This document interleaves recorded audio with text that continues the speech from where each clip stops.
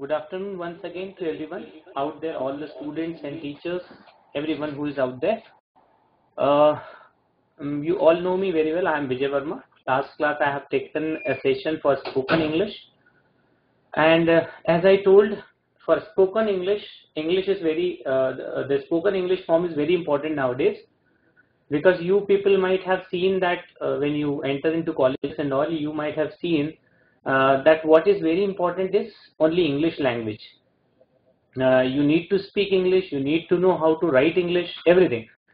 तो last class जो मैंने ली थी उसमें मैंने आपको स्पोकन इंग्लिश में मॉडल्स का यूज कैसे किया जाता है वो लास्ट क्लास में मैंने आपको बताया था अपनी खुद की क्लास में.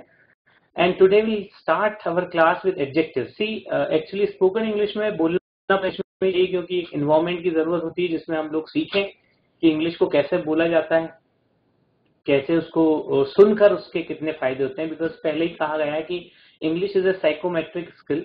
इसमें आपका दिमाग और आपका जो बाहरी वातावरण है वो उसका शायद ज्यादा रोल होता है इंग्लिश सीखने में. तो but the most important part which you need to learn is how to listen it and how to grab it from the listening part. So that is very important. Today's class what we'll start is one of very important parts of speech, that is adjectives. अब adjectives की जरूरत क्या होती है और adjectives का spoken English में कैसा रोल होता है. देखिए, in every sentence you speak, and if you want to beautify your language, you require adjectives as helping words, no? And not, I did not say verb, I said words, है ना. शब्दों की जरूरत होती है जो हमारी हेल्प करते हैं. तो अगर हम स्पोकन इंग्लिश में एडजेक्टिव्स का यूज करना है तो एडजेक्टिव्स जो होते हैं वो बहुत ही इंपॉर्टेंट वर्ड होते हैं जो क्या काम करते हैं वो हम सामने स्लाइड पर देख सकते हैं कि लिखा हुआ है what are adjectives. So what is an adjective?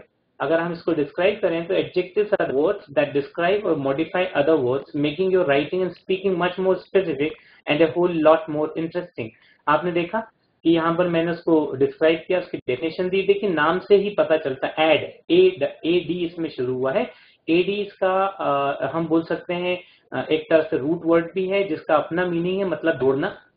अब एडजेक्टिव की अगर हम बात करें तो एडजेक्टिव्स में क्या ऐड करते हैं? ये ऐड करते हैं या तो कोई डिस्क्राइबिंग चीज, जैसे मैं बोल दूं कि ही इज ए बॉय, उसको डिस्क्राइब कर दूं. अब मुझे ये पता नहीं चला कि ही इज ए बॉय में what type of boy he is, but जैसे ही मैं उसके साथ अगर कोई शब्द जोड़ता हूं, he is a mannered boy, he is a discipline boy, he is a good boy, he's a handsome boy, he's a smart boy. तो ये सारी की सारी मैं उस लड़के को डिस्क्राइब कर रहा हूं. तो ये जो वर्ड है handsome, smart, discipline, mannered, cultured, anything जो उसकी क्वालिटी को डिस्क्राइब कर रहा है वो एडजेक्टिव हुआ. मतलब ऐड कर रहा है कुछ ना कुछ. किसको ऐड कर रहा है? To the meaning of noun. Noun के मीनिंग में. अब नाउन यहाँ पर कौन था? बॉय था. ऑब्वियस सी बात है, noun is used as subject और ऑब्जेक्ट. तो नाउन के मीनिंग को डिस्क्राइब किया, नाउन के मीनिंग को मॉडिफाई किया, और हम बोल सकते हैं हमारी राइटिंग और स्पीकिंग को मोर स्पेसिफिक बना दिया. जैसे स्पेसिफिक बनाना मतलब क्या होता है? How do we make something very specific? आप जैसे मान लीजिए 4 लड़के खड़े हैं, चारों में से आपको किसी एक को बुलाना है तो आप उसका नाम ले सकते हैं. By the way, if you don't know the name of the student, अगर आपको स्टूडेंट का नाम नहीं मालूम है तो उन चारों में से अगर किसी एक को बुलाना है तो how do you call him? आप उसको कैसे बुलाएंगे? स्पेसिफाई कैसे करेंगे? या तो उसके कपड़ों के कलर से करेंगे, या उसकी हेल्थ हाइट से करेंगे, या कोई ना कोई एक ऐसी क्वालिटी उसमें ढूंढेंगे जो उन चारों में अलग अलग हो. फॉर एग्जाम्पल, हमने बोला wearing red shirt, please come here. तो इसका मतलब है उसको स्पेसिफाई किया. कैसे स्पेसिफाई किया? शर्ट से स्पेसिफाई किया. शर्ट के कलर से. शर्ट तो सभी ने पहनी, लेकिन कलर कौन सा? एक स्पेसिफिक कलर आपने रेड कलर. तो हो सकता है उनमें से किसी एक ने रेड कलर की शर्ट पहनी हो और वो आपकी बात को सुने और आए. तो ये हमने बोला कि एडजेक्टिव्स जो होते हैं डिस्क्राइब करते हैं, मॉडिफाई करते हैं, साथ साथ स्पेसिफाई भी करते हैं किसके बारे में बात कर रहे हैं. And a whole lot more interesting. ये आपकी बात को बहुत इंटरेस्टिंग बना देते हैं. जैसे आपने देखा होगा कि कभी स्कूल में कोई एनुअल फंक्शन होता है, कोई कार्यक्रम होते हैं, या कोई भी बड़ा कार्यक्रम होता है, उसमें जो कंपेयरर होता है, जो कंपेयरिंग करता है, पूरे कार्यक्रम को हैंडल करता है, जो स्टेज को ऑर्गेनाइज करता है, वो अपनी पूरी की पूरी भाषा में एडजेक्टिव्स का यूज बहुत करता है. आपने देखा होगा कैसे एडजेक्टिव्स का यूज करता है. जैसे वो बोलते हैं we have an August personality among अस. अब इसमें ऑगस्ट मतलब क्या होता है? ऑगस्ट एक वर्ड है जिसका मीनिंग होता है डिग्निफाइड, है ना, माना हुआ, जाना पहचाना हुआ. तो ऑगस्ट मतलब हुआ डिग्निफाइड. तो यहाँ पर एडजेक्टिव हुआ कि हमारे बीच में एक डिग्निफाइड व्यक्ति है, ऑगस्ट पर्सनालिटी है, मतलब जानी पहचानी पर्सनालिटी है। तो ये हमारी बात को थोड़ा सा इंटरेस्टिंग भी बनाता है। इंग्लिश लैंग्वेज में मेरे हिसाब से एडजेक्टिव्स का बहुत इंपॉर्टेंस होता है। So what do we learn from adjective? We learn that we can describe something with the help of adjective. We can modify the meaning of a word with the help of adjective. We can make our writing more or speaking more specific using adjectives, and we can make our vocab, or let's say our language, more interesting by using adjectives. Okay, so let us see what is next. Now position of adjectives. अगर हम sentence की बात करें तो सबसे important बात होती है किसी भी सेंटेंस में किसी चीज का अरेंजमेंट होना, पोजीशन होना, कि उसकी पोजीशन कहाँ होती है। क्या हम बोले कि सब्जेक्ट की बात होती है। If we talk about subject, we know that subject is used at the starting of the sentence, because something what we are talking about is subject. अगर हम बात करें ऑब्जेक्ट की तो वो लास्ट में रखा जाता है, because object something what is being talked about, किसके बारे में बात की जा रही है। अब ऐसे ही हम अगर एडजेक्टिव की बात करें तो एडजेक्टिव की पोजीशन एक सेंटेंस में कहाँ हो सकती है और कैसे हो, रखने पर वो ठीक हो सकता है। ऐसा नहीं कि एडजेक्टिव को कहीं भी रख दें और वो ठीक हो जाए। जैसे अगर हमने एक सेंटेंस में बोला कि good he is a boy, तो ये एक बिल्कुल गलत सेंटेंस, बिकॉज गुड यहाँ पर एक एडजेक्टिव था और उसकी पोजीशन गलत करने से पूरा का पूरा सेंटेंस गलत हो गया। तो लेट अस सी इसकी पोजीशन कहाँ हो सकती है। Let's start. They are usually positioned before noun और pronoun। ये noun या pronoun के आगे रखे जाते हैं, क्योंकि ये noun को ही स्पेसिफाई करते हैं और ये pronoun को ही स्पेसिफाई करते हैं। क्योंकि हम क्वालिटीज किसकी बताएंगे, या तो noun की बताएंगे या pronoun की बताएंगे। तो noun और pronoun जिस वर्ड को मॉडिफाई करता है उसी के पहले इसकी पोजीशन होती है। Some sentences contain multiple adjective। अब ये एक और इम्पोर्टेंट बात है, कुछ सेंटेंस जो होते हैं उसमें कोई जरूरी नहीं कि एक ही एडजेक्टिव हो, और कई बार एडजेक्टिव एक से ज्यादा भी हो सकते हैं सेंटेंस में। मतलब अगर हम एक से ज्यादा क्वालिटी किसी की बता रहे हैं, तो जैसे हमने बोला is a good and old boy, तो वो अच्छा भी है लेकिन उन सब में वो बड़ा भी है। ठीक है, तो ऐसे हम एक सेंटेंस में एक से ज्यादा एडजेक्टिव का भी यूज कर सकते हैं। तो पोजीशन ऑफ एडजेक्टिव मेरे हिसाब से क्लियर हुई होगी कि नाउन या प्रोनाउन के पास ही इनकी पोजीशन होती है, और हम बोल सकते हैं कि ये जो है सेंटेंस में एक से ज्यादा भी हो सकते हैं।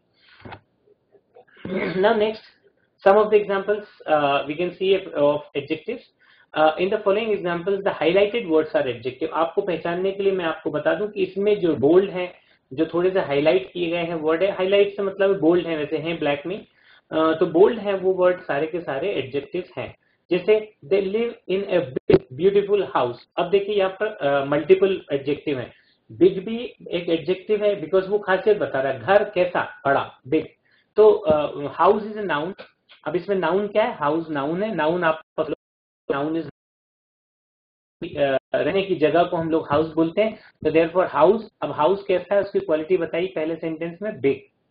और एक और बात बोली, बड़ा तो है ही घर, लेकिन बड़ा होने के साथ साथ ब्यूटीफुल भी है। तो अब दो एडजेक्टिव हो गए, they live in a big beautiful house. अब यहाँ पे एंड का यूज नहीं किया, बट एक ही के लिए यूज किया गया है। कॉमा जो है पंक्चुएशन ने उसको सेंटेंस को करेक्ट किया है। They live in a big beautiful house, और you can say they live in a beautiful house, they live in a big house. दोनों भी सही है, दोनों को एक साथ यूज करने पर भी सही है। सेकेंड एग्जाम्पल देखते हैं। Since hot today,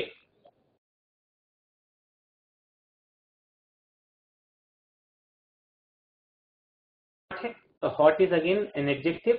Lisa is wearing sleeveless. अब लीजा ने जो कपड़े पहने हैं वो कैसे हैं, स्लीवलेस। अगर स्लीवलेस का मीनिंग नहीं मालूम है तो विदाउट स्लीव्स, मतलब जिसमें बाहें ना हो उसको स्लीवलेस बोलते हैं। तो दोनों के दोनों ही अगेन एडजेक्टिव्स हैं, और एक सेंटर मल्टीपल एडजेक्टिव का एग्जांपल है। The mountain tops are covered in sparkling, और आगे कुछ और होना था सेंटेंस बट मिसिंग, तो again sparkling is an adjective. On her birthday, Brenda received an antique vase filled with fragrant flowers। अब देखिए यहाँ दो एडजेक्टिव फिर से यूज किए गए। आप देख सकते हैं पहला एडजेक्टिव है एंटीक। तो एंटीक मतलब हुआ जो पुराना हो, अनोखा हो, विशेष हो। ऐसा एक वास, मिला हुआ वास वो है, वो टम्बलर होता है जिसमें हम फ्लावर्स को रखते हैं। आपने देखा होगा जिसको हम लोग बोल सकते हैं गुलदस्ता, जिसमें फ्लावर्स को रखा जाता है ना। ठीक है, filled with fragrant flowers। अगर फ्रेग्रेंट की परिभाषा देखी जाए या वर्ड मीनिंग देखा जाए तो फ्रेग्रेंट मतलब होता है खुशबूदार। तो अगेन फ्लावर्स एक नाउन है। अब फ्लावर की विशेषता कैसी, फ्लावर कैसे हैं, खुशबूदार है, फ्रेग्रेंट है, तो अगेन विशेषता बताई उसने. तो therefore adjective is adding something to the meaning of the word flower and flower is a noun. So therefore, when we say pregnant flower, fragrant is adjective and flower is a noun.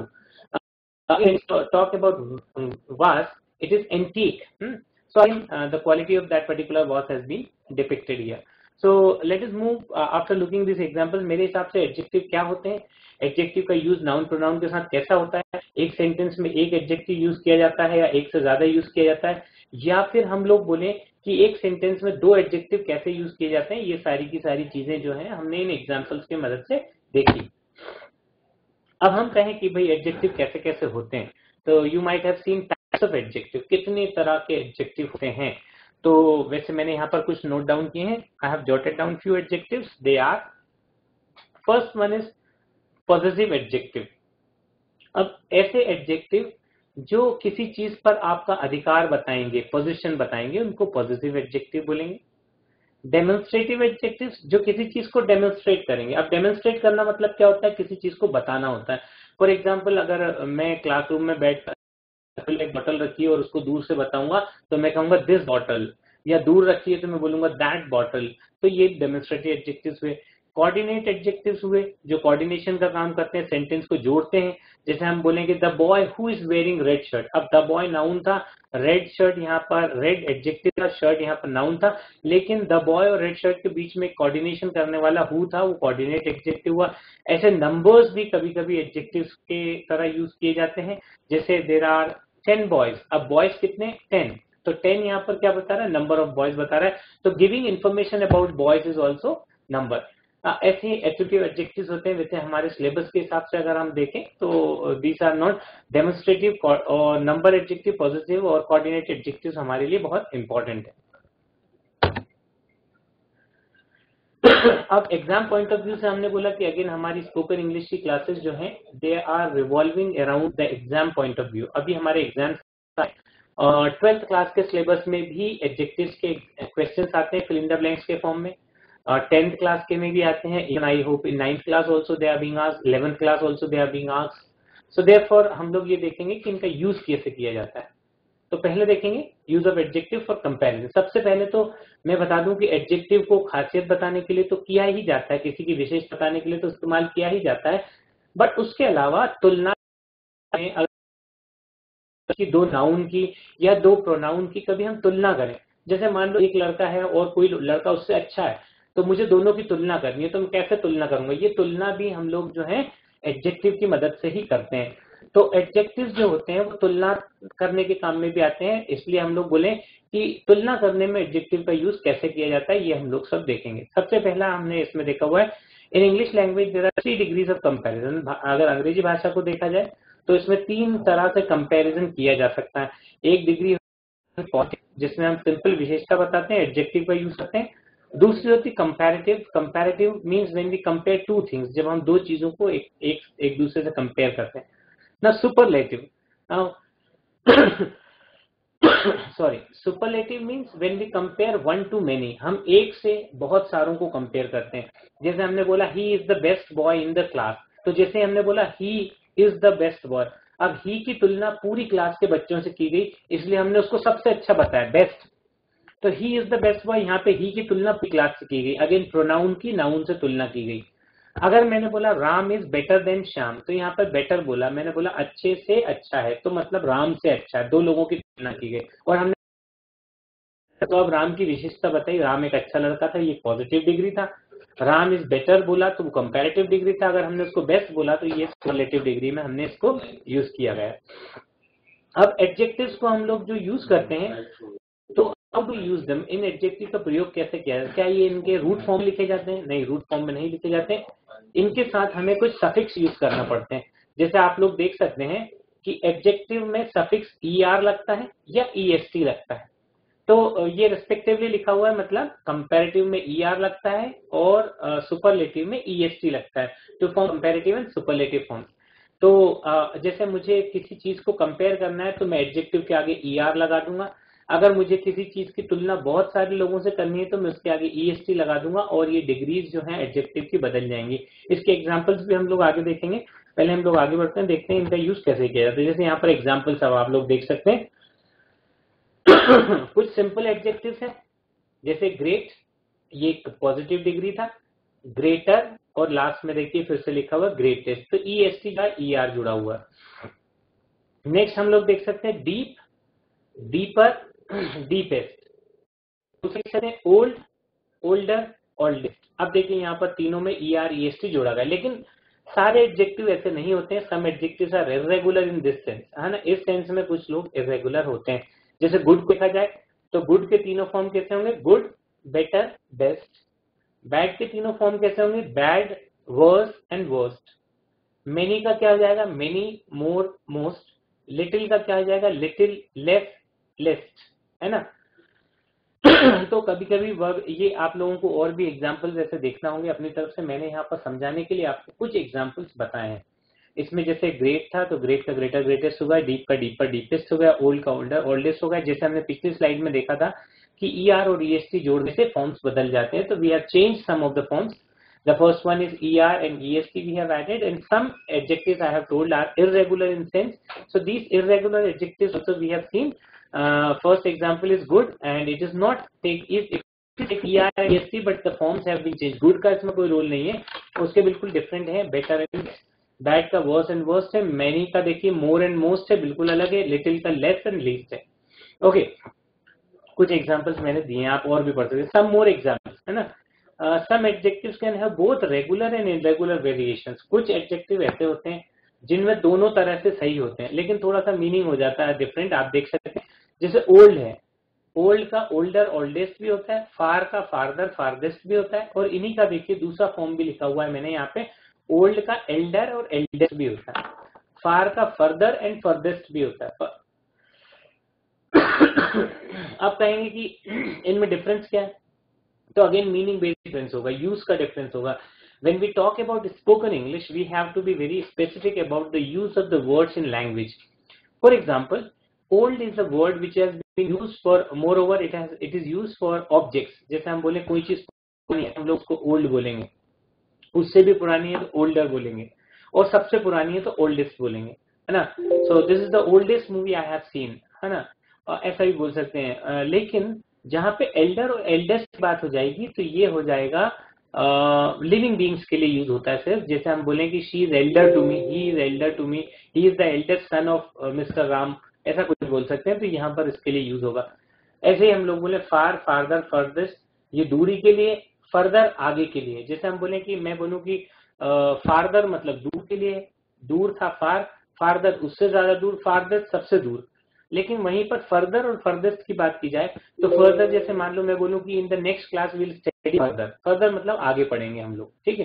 तो meaning difference है इनके, तो इसलिए मैंने इनको discuss किया, because they are different in their meaning, their usage is different in the sentence, and when we talk about spoken English we have to be very specific about what we speak. So therefore, to show the importance of, I have framed these adjectives which have regular as well as irregular variations. जिनके regular irregular variation दोनों है, ऐसे हम लोगों ने words वहां पर use किए हुए। Okay, so the next one is how do we use them in sentence. अब हम बोले कि हम इनको सेंटेंस में कैसे यूज करेंगे। ये जो सिंटैक्स लिखा हुआ है, सिंटैक्स का मतलब सेंटेंस ही होता है। तो how do we use them in our sentence, that is very important. तो सेंटेंस में कैसे यूज करेंगे आप लोग देख सकते हैं। अगर पॉजिटिव को यूज करना है तो कैसे होगा, एज इसके आगे लगेगा और बीच में एडजेक्टिव लगेगा और फिर से इसके आगे एज लगेगा। देख सकते हैं as plus adjective plus as. Second one you can see add adjective plus ER plus then, ये कंपैरेटिव डिग्री में यूज होगा। थर्ड आप लोग देख सकते हैं the plus adjective plus EST, ये सुपरलेटिव में यूज होगा। अभी हम सिंटैक्स की बात करते हैं, तो इनको सेंटेंस में कैसे रखा जाएगा। जैसे अगर आप नोट डाउन करना चाहें तो एक शॉर्ट सेंटेंस देख सकते हैं, he is as good as my brother. देखिए, he is as good as my brother. अब देखिए इसमें एज गुड एज मैंने बोला है, वो उतना ही अच्छा है जितना कि मेरा भाई है। इसमें तुलना तो हुई है, लेकिन तुलना में हमने किसी को अच्छा नहीं बताया, किसी को बुरा नहीं बताया, दोनों को बराबर बताया। तो यहाँ पर तुलना में हमने बोला कि दोनों चीज एक दूसरे के समांतर है, बराबर है, इसलिए हमने यहाँ पे एज का यूज किया और पॉजिटिव डिग्री का यूज किया।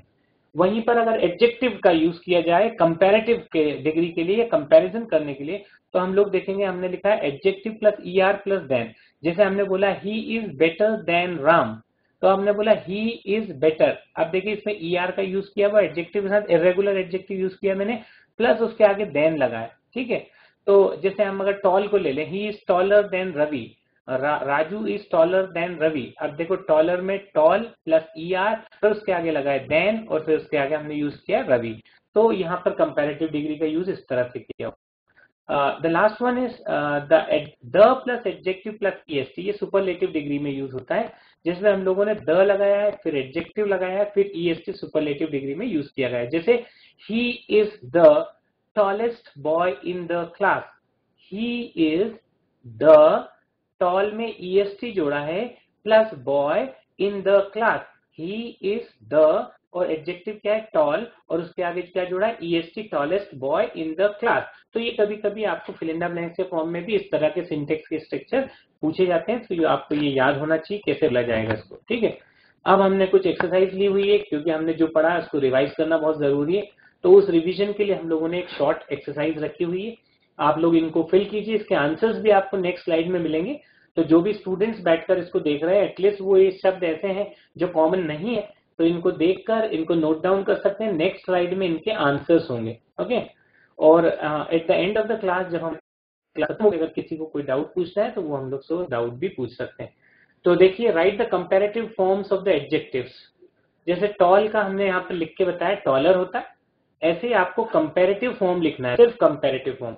जैसे फास्ट है, तो मैंने आपको पहले ही एक सरल सा उपाय बताया कि इसमें ER जुड़ जाता है, तो वो क्या हो जाएगा फास्ट का, आप देख लीजिए फास्टर हो जाएगा।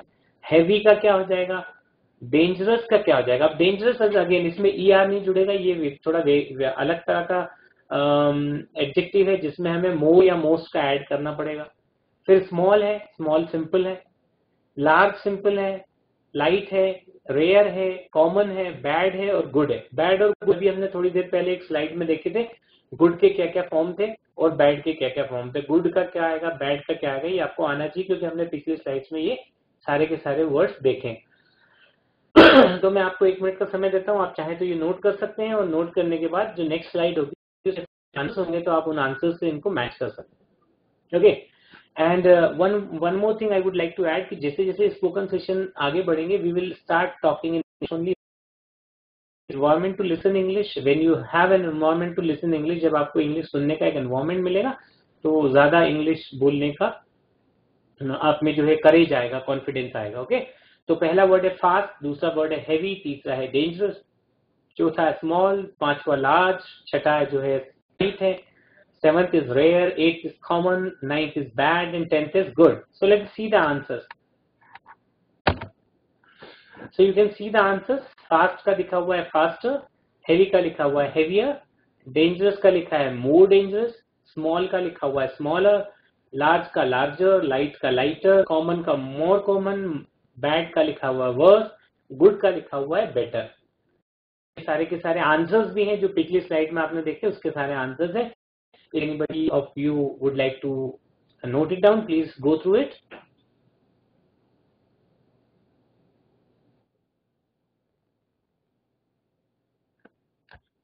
Then next is after writing these answers, आप देखिए नेक्स्ट मैंने क्या बनाया हुआ है।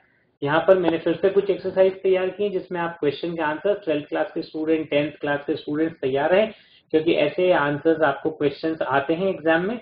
इनका सही फॉर्म आपको इसमें लिखना है, तो आप लोग लिख सकते हैं। इसके बाद देखिए सबसे पहला क्या हुआ, I am dash my sister. यहाँ दो लोगों की तुलना की गई है, आई की और सिस्टर की, तो इसका आंसर जो होता है वो कंपैरेटिव डिग्री में होना चाहिए। तो आप लोग देख सकते हैं इसका आंसर, ये नोट डाउन कर लीजिए, I will give you the answers at the end. दूसरा देखिए, माई मम thinks that cats are dash good pets then dog. अब यहाँ पे बिल्ली और कुत्तों की तुलना की गई है, अगेन गुड का कंपैरेटिव फॉर्म आपको यूज करना है। फिर cycling is one of the, अब देखिए साइकिलिंग का सारे के सारे स्पोर्ट्स से तुलना की गई, तो यहाँ पर सुपरलेटिव का यूज होगा। पहले दो फिल इन द ब्लैंक्स में कंपैरेटिव डिग्री का यूज होगा, तीसरे में सुपरलेटिव डिग्री का यूज होगा, चौथे में जो होगा again I want to have just positive degree का यूज होगा। पांचवे में अ blue whale is dash 25 एलिवेंट। Again 25 elephant से तुलना की ब्लू व्हेल की, तो अगेन इसमें कंपैरेटिव डिग्री यूज होगी। तो फर्स्ट दो में कंपैरेटिव, थर्ड में सुपरलेटिव, फोर्थ में पॉजिटिव एंड लास्ट में अगेन कंपैरेटिव डिग्री यूज होगी। तो इनके आंसर्स जो होंगे, अभी मैंने आपको सिखाया कंपैरेटिव डिग्री में हम लोग ER जोड़कर देन जोड़ते हैं। तो देखिए पहले वाले का हो जाएगा I am taller than my sister. दूसरे का हो जाएगा माई मम thinks that cats are better pets then dogs. Good का क्या हो जाएगा, बेटर, देन भी लगेगा उसमें। Cycling is one of the most dangerous, the लगेगा और मोस्ट लगेगा और डेंजरस लगेगा। I want to have a big car, a blue whale is heavier then, heavier, अभी हेवी का आपने कंपैरेटिव फॉर्म देखा था, उसके आगे देन लगेगा 25 elephants. Okay, so this is how we have done adjectives. Next class में जब हम मिलेंगे तो दूसरा पार्ट्स ऑफ स्पीच लेंगे और slowly will enter into the speaking format of our classes. ठीक है, सो थैंक्स।